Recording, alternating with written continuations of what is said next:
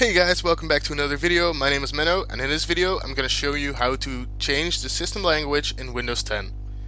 And to do this, first off we're going to open up our start menu, and we click on settings. Next we're going to hit time and language. Then on the left side we're going to click on region and language. And here you're going to see a list of all the language packs you've already installed. And if you want to add a language, which I'm going to show you right now, just click on that and then click on English. And you can choose all sorts of other regions that have the English language. So for this example we're going to do English United States.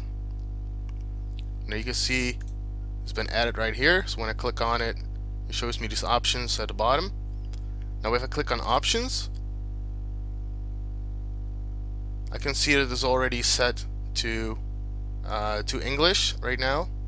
So if I go back, and we're going to click on Dutch. Trust me, it says Dutch right here, but in Dutch. And it says language pack available.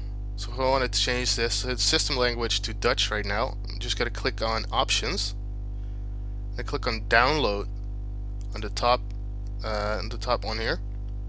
And this one is going to take a few minutes to download, and after that we'll be able to change our language.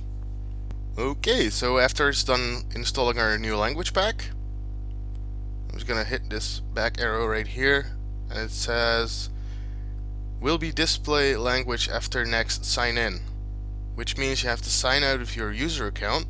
So we're going to click on start, we're going to click on your username account and click on sign out. And after that, just sign back in.